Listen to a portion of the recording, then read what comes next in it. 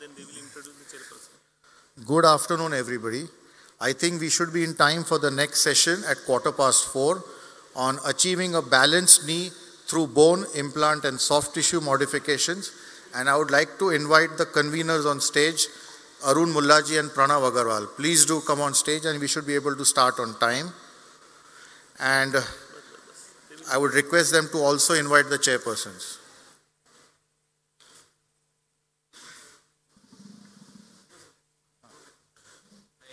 Thank you.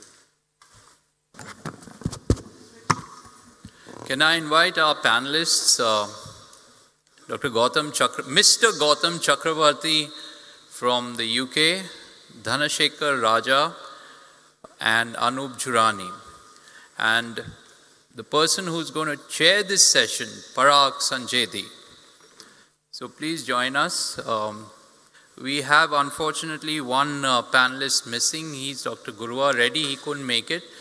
And we have our three panelists here.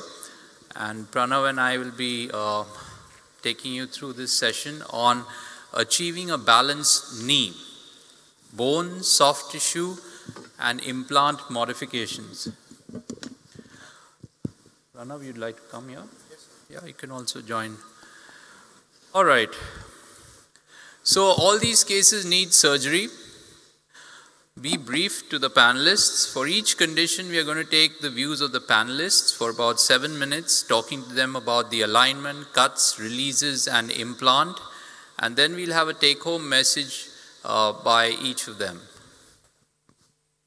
So let's first get a sense of what our chairperson and the panelists think about whether they use measured resection or gap balancing, starting with Anoop. So measured resection for deformities less than 10 degrees mostly. So you resect whatever you've lost and replace. But in deformities more than 10 degrees, 15, 20 degrees, gap balancing. Gap balancing, okay. Any difference? Raja? Mostly combine measured resection with gap balancing. Extension gap balance first, flexion gap, mostly gap balancing. I change my femoral component rotation according to the flexion gap once my extension gap is balanced. And Gautam? A hybrid, bit of both. Definitely measure the what I've resected and replace. So I won't resect less than what the component thickness is, and then adjust the soft tissues to fit around it. I do use a standard rotation of 3 degrees because the jigs that we'll come to that. Just now we're talking about just the basic concept so that we know where everyone stands. Parag? So more towards gap balancing. Okay. Pranav? I use a combination of both. Okay, so it's a bit of both. All right. Next, alignment. So we'll start with you, Pranav. What do you do for alignment? We have these various options of alignment now. It's important to get this right and then go into the deformity correction so we can really talk about soft tissue balancing in detail so that we don't need to refer to this again. So Pranav, what sort of alignment do you use? Mechanical, that's 90-90 for your implants and 180 for the hip knee ankle axis. Yes, that is what I use. You use mechanical. Yes, yes. Parag? Oh, I am 100% mechanical. Mechanical. Gautam? Mechanical. Mechanical. Mechanical, and I'm doing conventional. With the advent of robotics, I do some adjusted mechanical as well. So look at the preoperative phenotype. If it's a mechanical tall male patient with femoral valgus angle 5 degrees, you go for mechanical. If it's constitutional varus with high neck shaft angle, with a bored tibia, bored femur, go for kinematic with the help of navigation or robotics. Okay. And valgoid, be according to the pre-op phenotype. So you will vary it. I use mostly mechanical with a couple of degrees of varus on the tibia, not more, and then adjust the femur to within 3 degrees, aiming for roughly within 3 degrees of HKA of 180. Okay, what about femoral rotation? Let's start with you, Anoop. How do you rotate the femur? Do you use any of these landmarks or you just use a combination of them? So transepicondylar axis is my main landmark, but the important thing is to see the wear on the posteromedial condyle. So if it's worn out completely, I would decrease the rotation. Be still parallel, but so if you're using the TEA, that doesn't matter where the wear is, That's really? Right. Yeah. What about you, Dr. Raja? I use the transepicondylar axis and try to match the flexion gap to the jigs and then balancing gap. So transepicondylar. Gautam? Transepicondylar, but my more so in a valgus knee. 100% transepicondylar in a valgus knee.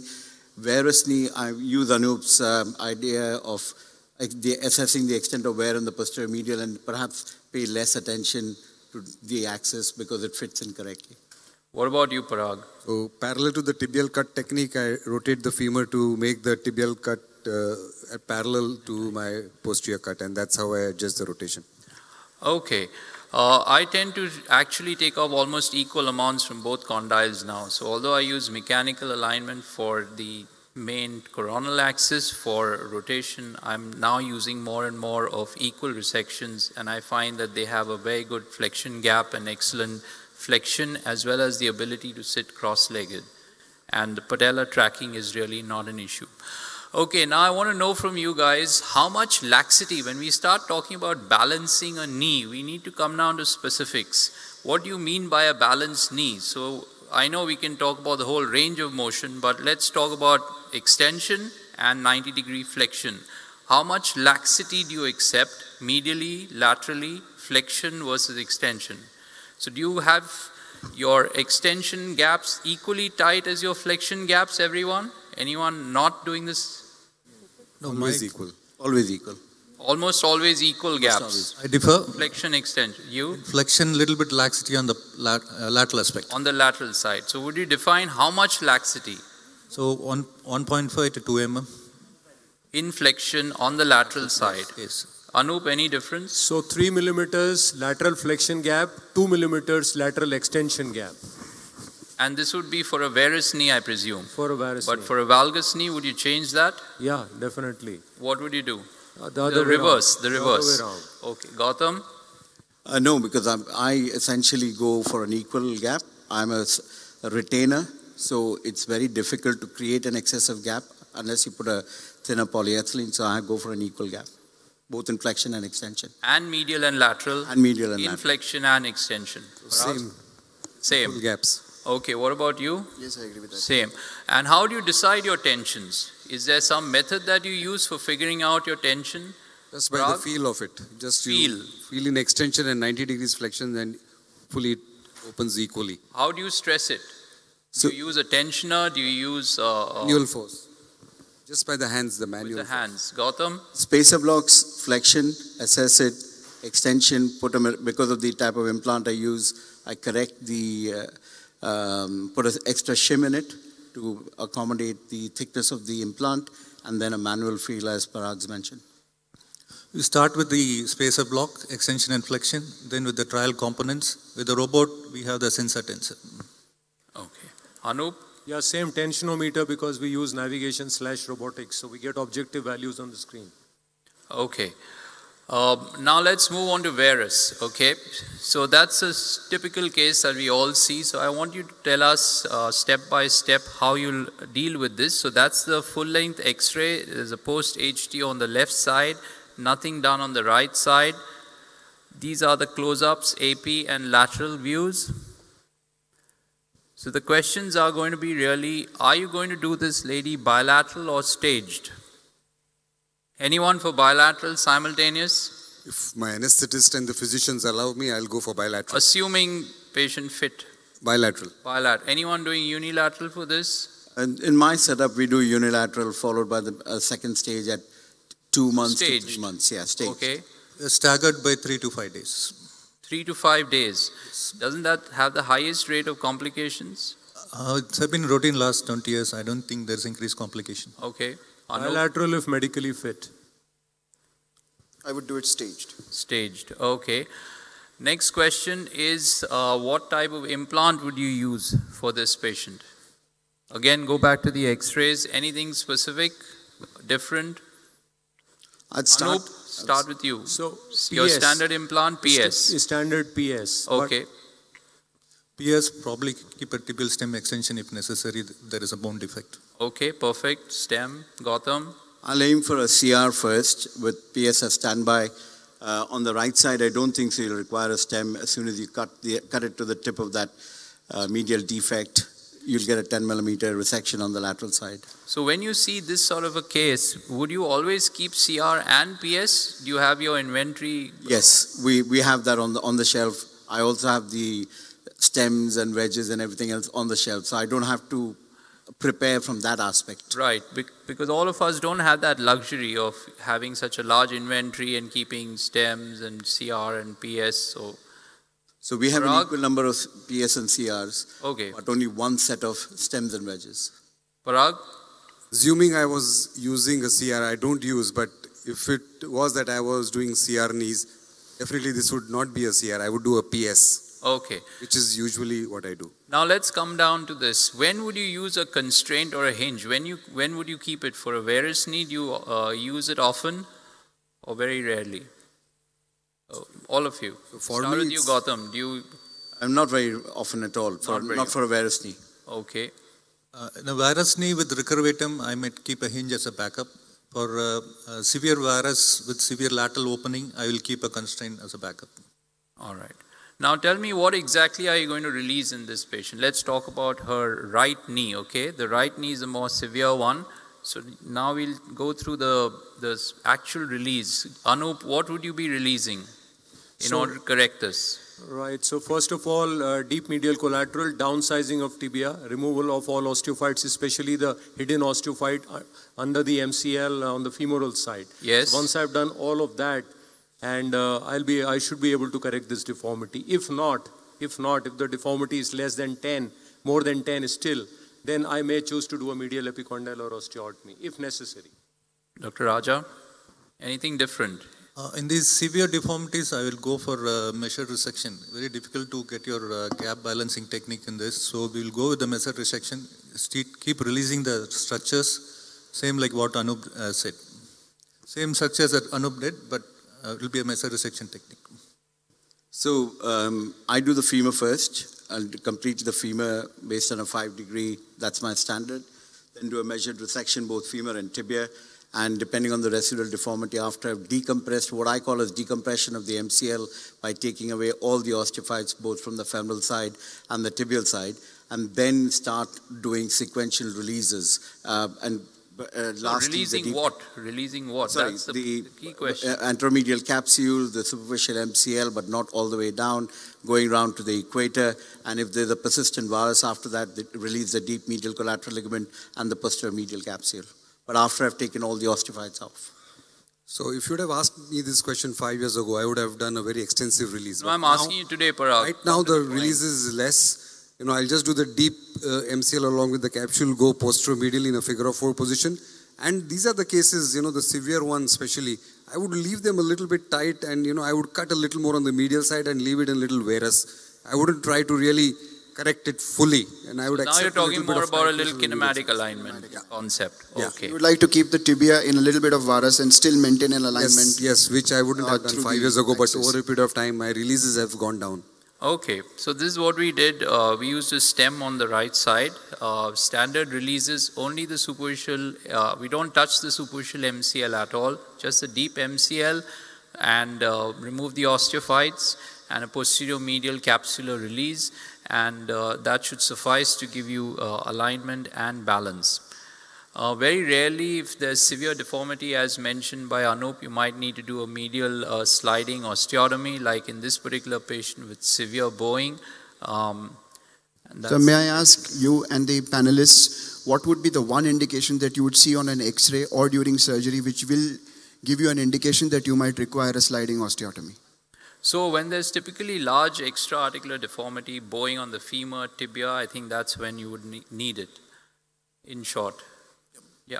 So it's a bowing on the femur with lateral opening. That's where I'll do a femoral sliding. If there is tibial bowing, I'll go for a tibial osteotomy. And very rarely, if it's so badly stretched out, then I think there's no real option but to use a more constraint. Would you all agree? Yep. That would be the way out for this, and even keep a hinge ready. So here we used a more constrained TC3 with bone loss taken care of by a sleeve and stem configuration. All right, so Varus take-home message. Who's going to present that? Dr. Chakrabarty.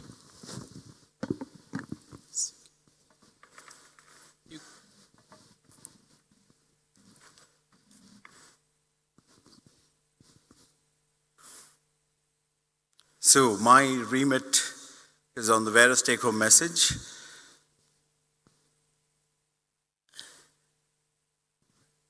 I've got 1 minute, so I'm going to move rather quickly. So understand the degree of deformity. Use Thin Points classification. If you haven't read it, good paper to read. Understand what the tight structures are. Tips and tricks. This should start when you first see the patient. Preoperative assessment and an examination under anesthesia. Your approach, remove the osteophytes, provisional release, accurate bone cuts because I'm a measured resection guy, trial prosthesis, further release as required, implant the definitive prosthesis and insert, and if necessary, a further final adjustment.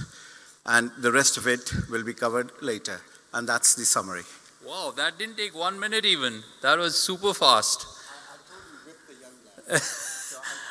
I got that. All right, let's go back to now the next deformity. We'll talk about valgus knees now, which are typically more complex to handle. So let's start with this lady. Pranav, how are you going to deal with this lady? What approach will you use if the patella is subluxated? For example, on the left side, what would you do? So even so, most of my deformity corrections, most of my TKRs happen from a medial parapatellar approach. Okay. I usually use that. Rarely have I used a lateral approach. Any difference? Yep. So if I have a fixed valgus more than 10 degrees, I go through a lateral approach. Otherwise, through a medial approach. And how does that help you? It gives a direct approach to the lateral structures. The patellar tracking is good. It forms an intraoperative release of the lateral retinaculum. So that way it is good. Yep. So just as a matter of point for the audience, the one thing that I do in a valgus knee is try and assess what happens to the knee in 90 degrees of flexion. Because if the valgus actually corrects completely in 90 degrees of flexion, the chances are you will require very little soft tissue release. We'll and come predominantly, to the release. We're just talking about the approach now. I'm going to give you a chance to talk about No, the release. the one before, just to make sure that there's an examination before we set up and get started. So before you go to the release, it's important to see whether it corrects in flexion or not. If it corrects in flexion, then more likely you wouldn't require a release. That's a great point. But here we are talking about the approach. Would everyone use a medial parapatellar, any other than Dr. Raja, a lateral approach? So in this case, I would use a lateral parapatellar because of the patella. Otherwise, my threshold to use a lateral is very, very high. I wouldn't, but because the patella is, subluxated or dislocated. I'm anticipating a lateral release, so might as well use a lateral approach. Perfect. All right. The only thing is the closure is a little more difficult with the lateral approach, especially distally. You've got to be very careful that you don't leave the gap and the capsulotomy is fully closed. So you've got to take care there. All right. So now we come to the releases. So for this lady, what release do you anticipate, let's say on the left side? So here are your structures. So what are you going to release, Anoop? So as I can see, this is valgus with some degree of hyperextension. It's not valgus with fixed flexion deformity.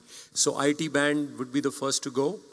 I'll see what my analysis is on navigation screen. If it is still more than 7-8 degrees, then I would go more, remove all the osteophytes, decompress the lateral side, and popliteus. Do you think removal of osteophytes helps in a valgus knee? Because it's inserted on the fibular head. Yeah, but decompressing the IT band. Decompressing the IT band. IT band, yes. Yeah, it's because the flare really goes lateral and it hits the IT band. So decompressing the IT band. Once that corrects, then I would look at the lateral flexion gap. If it's tight, then I would pie crust or partially tenotomize the popliteus. The popliteal tendon. Popliteal tendon, yeah. Okay, Dr. Raja. So there are structures which are tight in extension and structures which are tight both in extension and flexion. The IT band and the capsule are tight in extension. So deformity mostly on extension will be corrected with the release of IT band and posterolateral capsulotomy. If these structures are tight even in flexion, that will be due to lateral collateral ligament and popliteus. So that I will do a sliding osteotomy.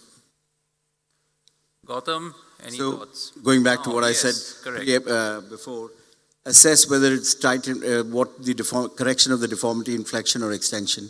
If the deformity is only in extension, then IT band first, posterolateral capsule, and occasionally you release the popliteus tendon to allow some rotation to take place. If it's the combination of both, that in flexion and extension, you've got a persistent valgus or marginal correction of valgus, then apart from these, you may have to address the lateral collateral ligament, but it's much more rarer to do that.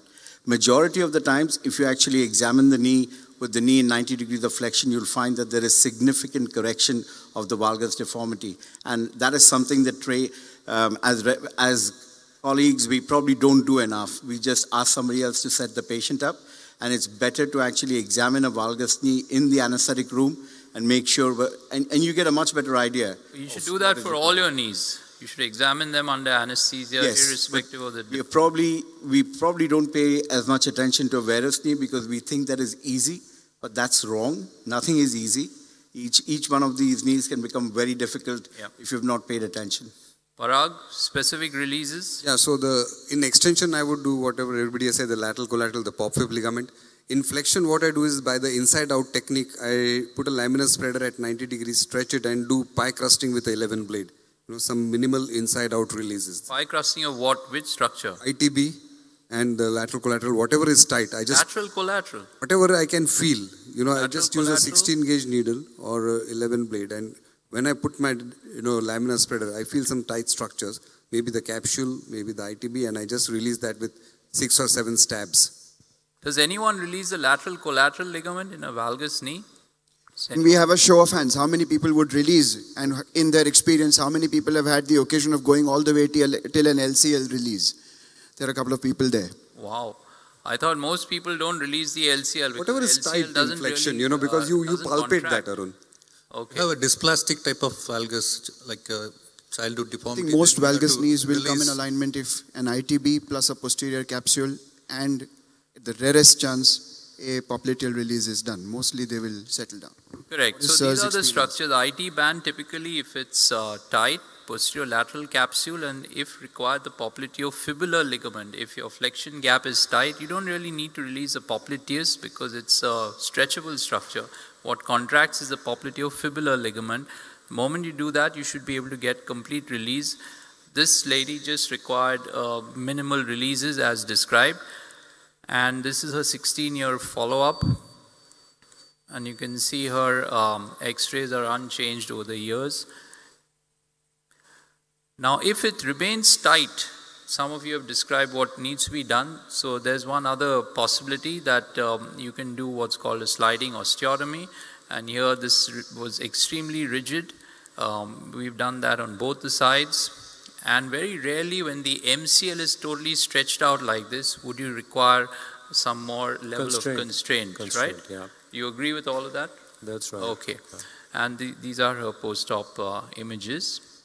So the take-home message for valgus is that, as mentioned, you may have a flexion contracture or you may have hyperextension.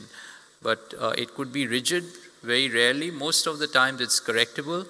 If the MCL is stretched, then you have to take that into account. Most of the time you don't need to release the LCL, just an ITB release, posterior lateral corner, popliteofibular ligament. And rarely you need to do a lateral epicondylar osteotomy. If it's extremely tight, I prefer to do that rather than releasing the lateral collateral ligament, because in that case your flexion gap becomes unstable laterally. And rarely would you require constraint or a hinge.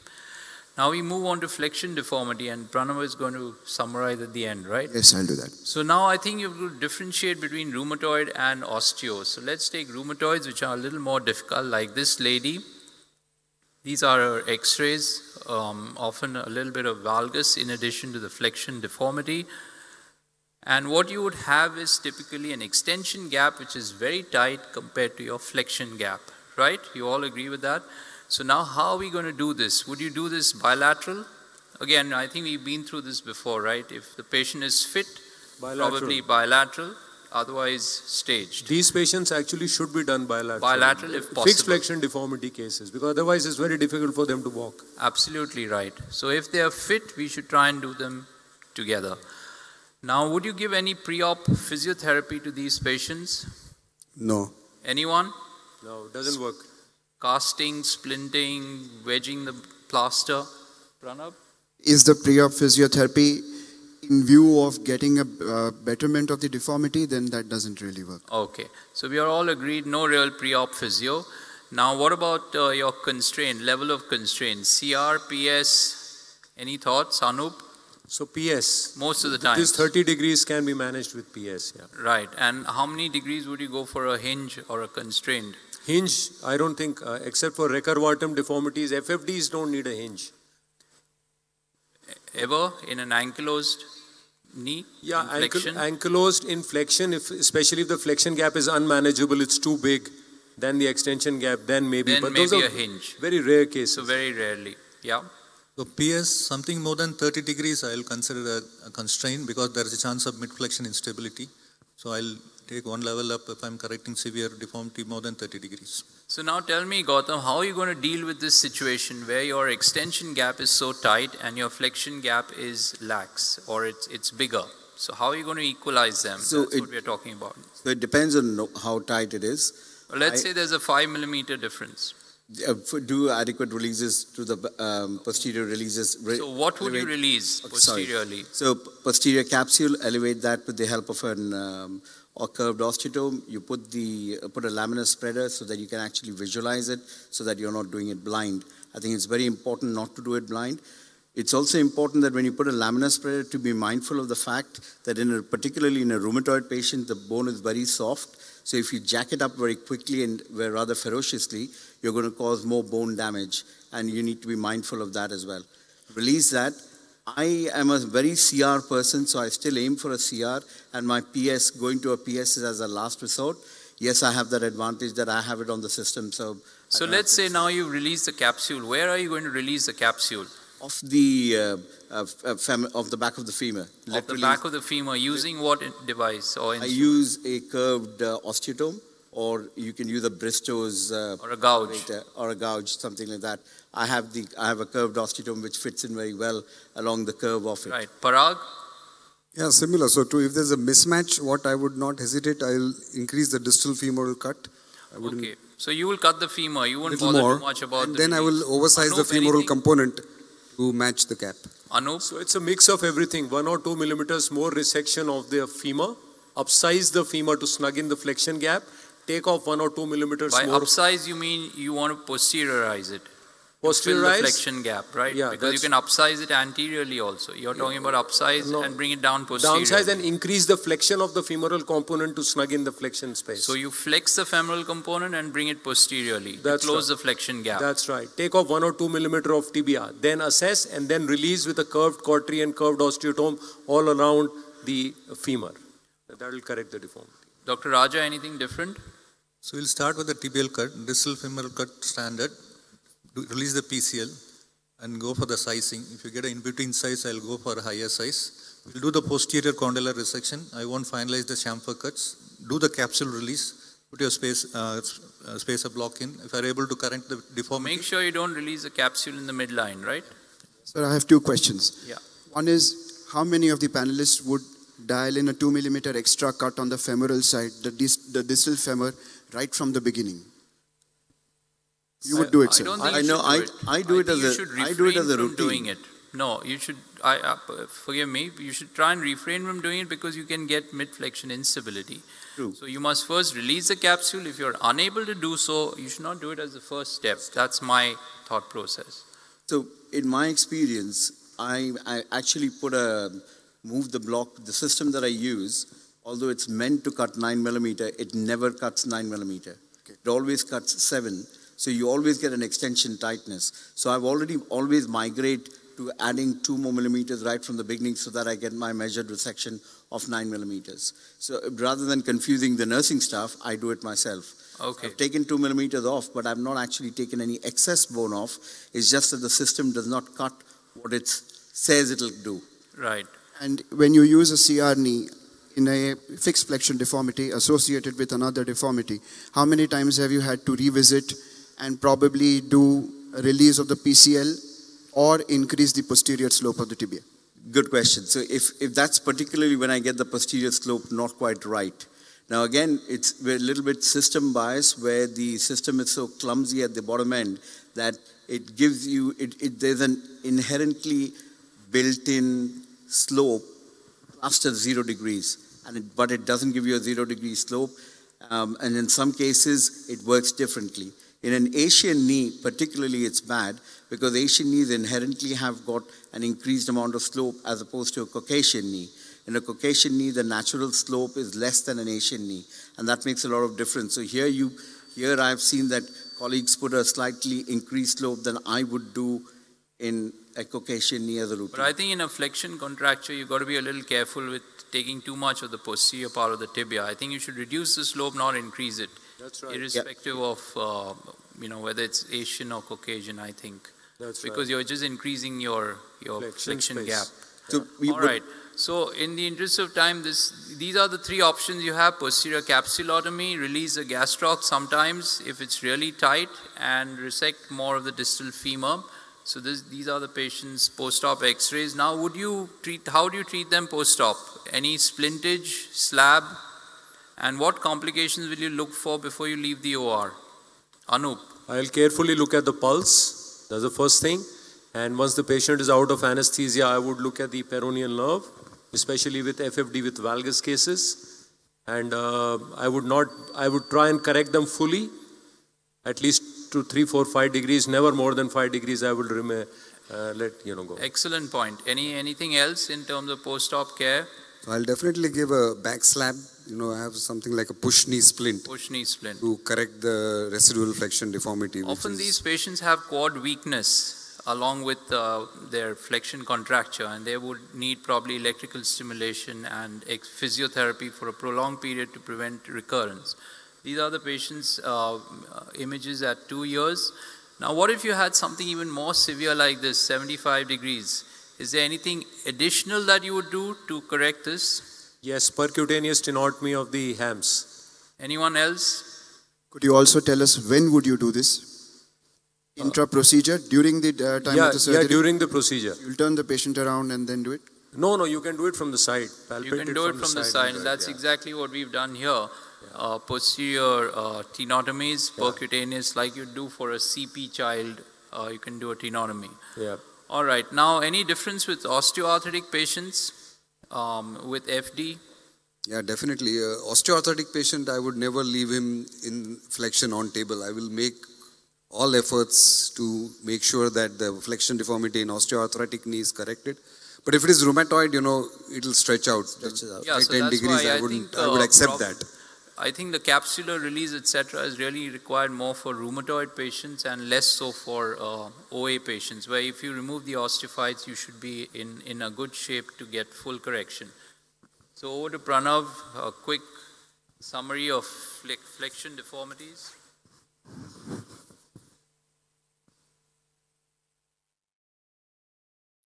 Can we have a change in presentation, please?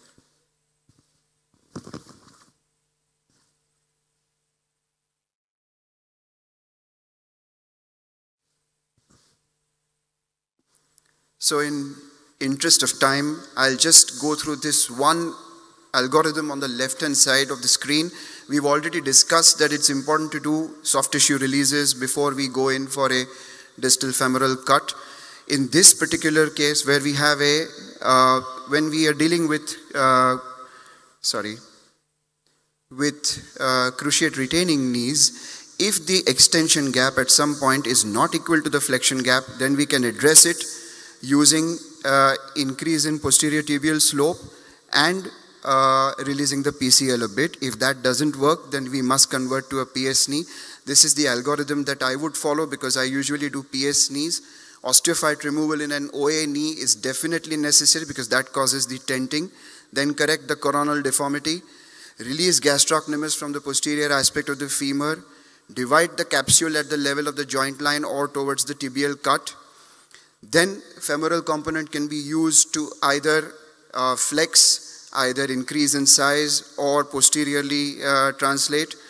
Then if at all it doesn't solve, then we go in for a distal femoral cut, and in case of very severe deformities, fractional lengthening of the posterior structures. So that's the small summary.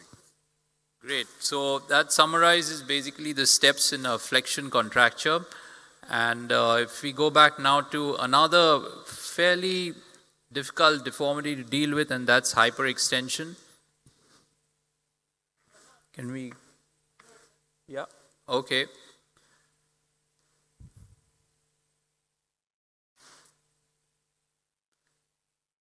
So in hyperextension, do you think it's commonly missed, or it's very rarely seen? Is it uncommon or commonly missed? It's very common. It's very common, and we should examine the patients carefully during gait and after anesthesia. It usually unmasks itself after anesthesia. That's a great point, and most people actually can see a flexion contracture because you can see the leg rotated and there's a gap behind the knee. But unless you lift the foot up, you're not going to see a hyperextension deformity, which is why it's commonly missed. What are the other things you would like to evaluate preoperatively in patients with severe hyperextension? Neuropathy, especially diabetes, or any occult neuropathic joint. So that's what one should rule out, especially in recurvatum more than 10 degrees. Dr. Raja? Generalized ligament laxity. You need to examine other joints. It can be familial also. I have two sisters, both have hyperextension. So that the second sister, I put additional distal femoral augment to make it tight. Neurology, these are things. Gautam? So I agree with everything that's been said, but what is important to also recognize that there is an element of physiological hyperextension. Some of us have got inbuilt hyperextension, but no pathology in the joint. But when it comes to doing a knee replacement on such patients, you need to be mindful of that you don't place the implant into hyperextension and let the knee go into hyperextension. Right. And in that case, it is probably better to resect less or build up as a... So we come to that, yeah. And what about spinal problems? How often do you see patients with spinal canal stenosis having hyperextension? I think it's a very commonly missed problem. That's right, yeah. Parag, any other thoughts? Also, just the neurological disorders, some of these patients who have residual polio or, other disorders, we should rule them out. We should find out what is the level of the muscle weakness. And I always send these patients for an EMG nerve conduction study when I see a patient. Excellent point. So when you see hyperextension, you've got to be rather careful of the neurological condition. So now this is a guy with flexion on one side and hyperextension on the other side. You can see the X-ray down below. So now this is the fundamental problem, right? Your extension gap is huge and your flexion gap is less compared to the extension gap. So how are you going to balance this, Anoop? So typically it will be less distal femur resection, at least 2 or 3 millimeters less, and these knees are globally lax. So you need to resect less of tibia, maybe 4 or 5 millimeters is enough to snug in both the gaps. And you leave them a little tight, maybe 5 degrees of flexion. Dr. Raja, any other additional features? Valgus deformity can have hyperextension because of the bone loss on the distal femur and tightness of the IT band. The IT band axis shifts anterior to the knee joint, it becomes a hyperextensive force. So release IT band? Yes. Yes. And Dr. Gautam? No, nothing different. Nothing different. The most important bit is the resection level has to be less than in a varus. Take off less, do no release at all, especially at the back of the knee. In a valgus with a hyperextension deformity, would you change the cut of the distal femur vis-a-vis the mechanical and anatomical axis of the femur, or would you still cut it in 5 or 6 degrees valgus? No, I do individualize valgus correction angle. For the particular patient, what is the valgus correction angle? I do the same. Even distal resection, I don't change. I think that is Sir's paper on the valgus correction angle. So that is the common thing, and we've heard Dr. Ranavat say many times, cut just 3 degrees. But I particularly don't agree with that, to be honest. It's you measure what it is, the difference, what it is in the mechanical and anatomical axis, and get your valgus, match it to that. It's not like just 3 degree for valgus. I don't do that. Yeah. So you would just build up the hypoplastic lateral condyle if it were to be there. All right. So essentially the other thing you can do is to downsize the femoral component so that you enlarge your flexion gap, as it were, and try and match it to your flexion gap. So you might wish to downsize the femur by 1 size perhaps, and that'll help you to equalize your gaps. So this is the intra-op appearance of this patient. And typically, how much would you like to leave them slightly flexed, neutral, or hyperextended slightly at the end of the procedure? What would you like to see them? Neutral. Little flexed. Little flexed. 3 or 4 degrees flexion. 3 to 5 degrees. 5 degrees. Yeah, so leave them in few degrees of flexion.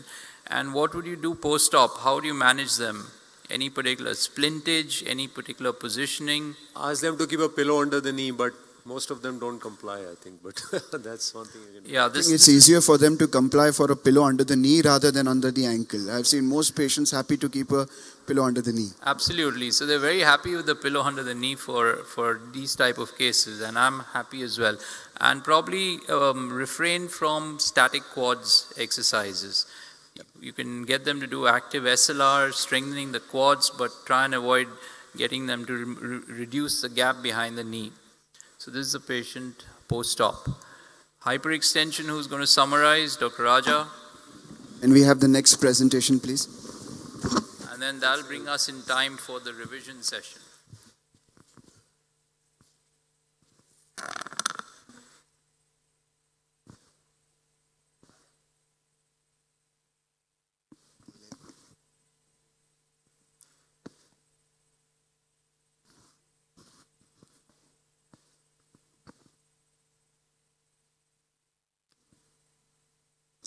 So hyperextension, we look at etiology.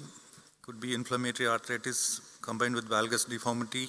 You can have a neuromuscular deformity or a neuropathic arthritis. So under resection, we have discussed. If necessary, we can augment the distal femur in severe hyperextension deformities. In valgus deformity, you correct the valgus deformity and build up the distal femur, you will be able to correct it.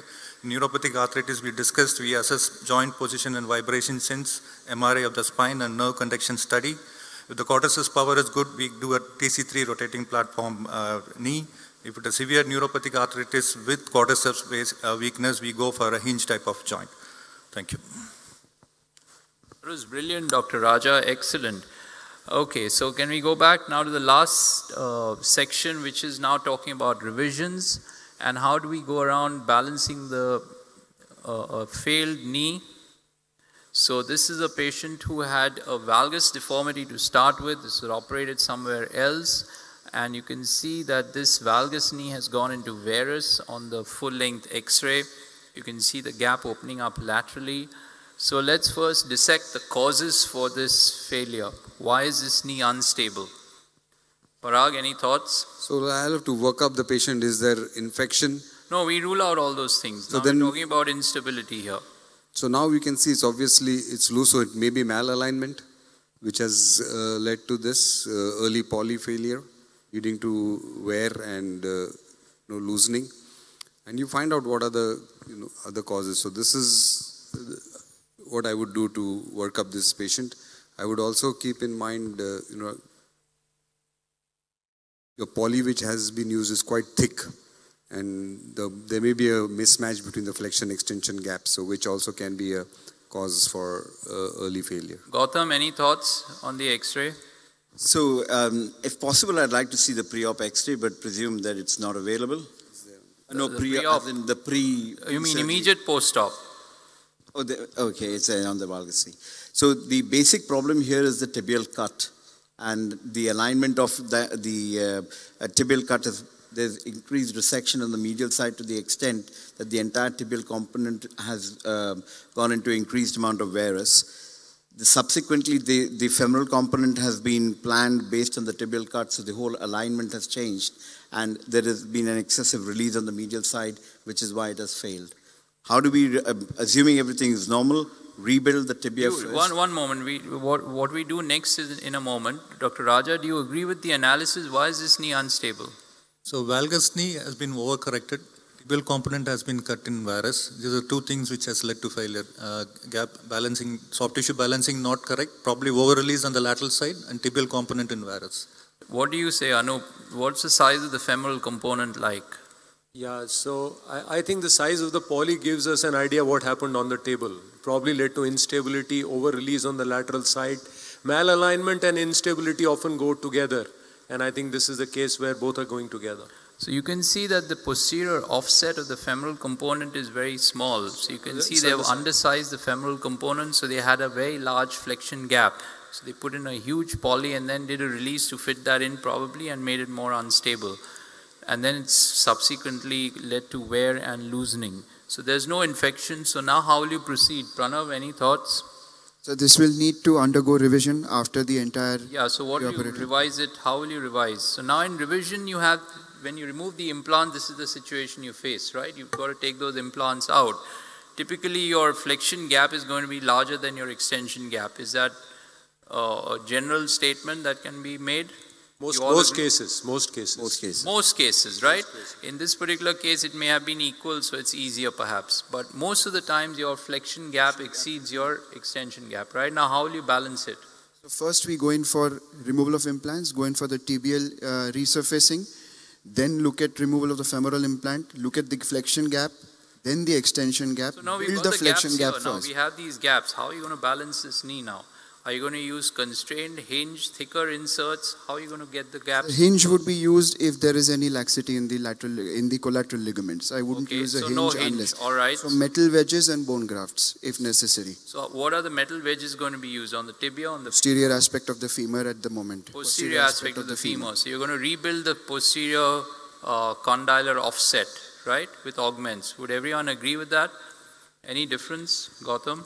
No, it's a question of posteriorizing the femur and perhaps distalizing it as well at the same time.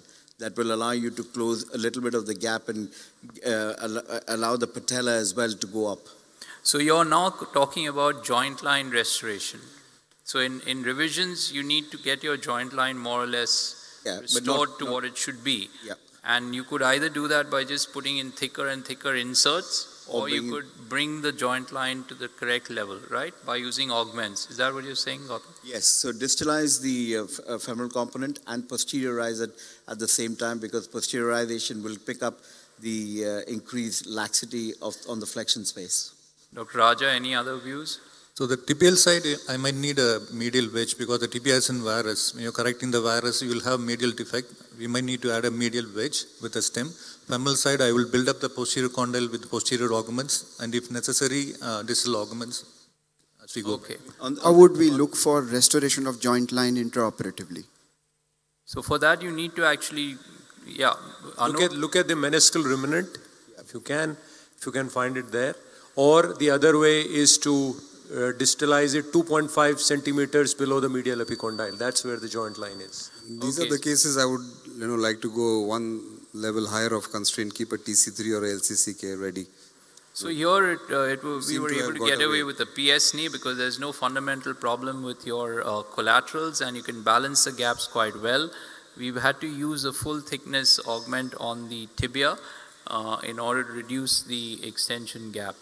Now for this, I think there would be no option but to use a hinge. So we're all in agreement, when the collateral is completely gone, then you need to revise to a hinge. And that's what we did. So who's going to, I think Dr. Anoop will come and tell us quickly how to summarize, how will you balance knee in revision.